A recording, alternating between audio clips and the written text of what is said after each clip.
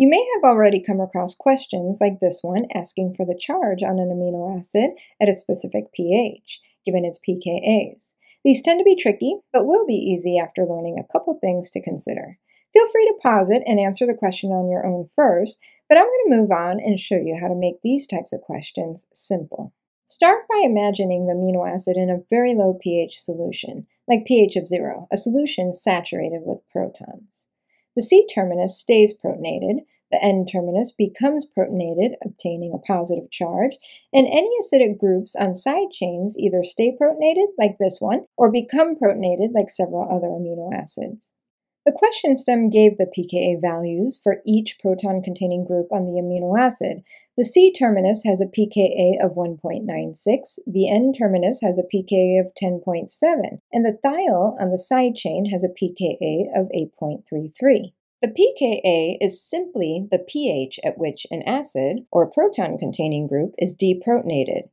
So now, imagine the pH of the solution slowly increasing, like in titration. So if the pKa of the C-terminus is 1.96, that means when the solution increases in pH, reaching a pH of 1.96, the carboxy terminus will be deprotonated, leaving behind a negative charge on the oxygen.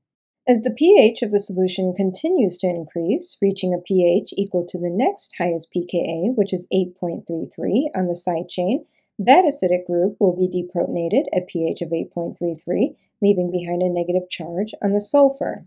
And as the pH further increases, reaching the next highest pKa, which is 10.7 on the N-terminus, the N-terminus will be deprotonated at pH of 10.7, and the nitrogen will become zero charge.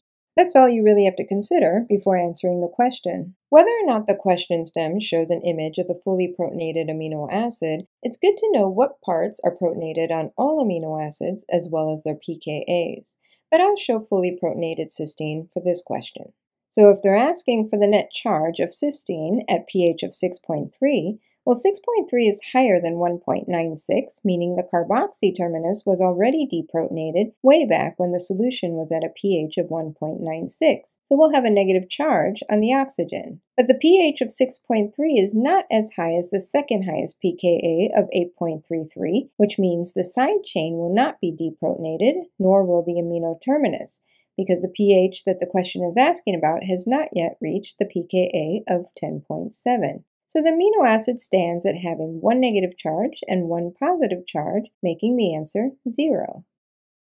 So now suppose that instead of 6.3, the question asks for the charge of cysteine at pH of 9.2.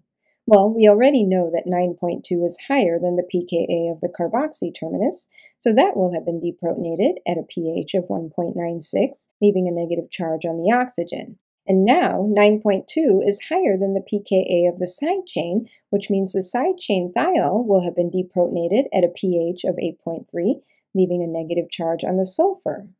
But 9.2 still is less than the pKa of the amino terminus, which means the amine will still be protonated and positively charged at a pH of only 9.2. So the answer in this case would be -1, because we have 2 negative charges plus 1 positive charge, which gives net -1 charge. You can do it this way for any type of molecule, not just amino acids, so try it out. Did you have trouble remembering which amino acids have more than 2 acidic hydrogens? Well, these are some of the fundamentals you have to know about amino acids for the MCAT. In the description below this video, there's a link to purchase our ebook, AAs for MCAT. Everything you need to know about amino acids for the MCAT. We not only show you everything you need to know, there's tons of practice passages and questions and detailed explanations with tips and tricks to help make amino acid questions easier and quicker. And of course, commonly asked questions explained in the simplest ways. Plus, there's tips and tricks for other high-yield, high-trouble topics on MCAT like H&MR, chromatography, and so much more. It comes with a detailed amino acid chart, as well as one you can fill out on your own. Simple as that.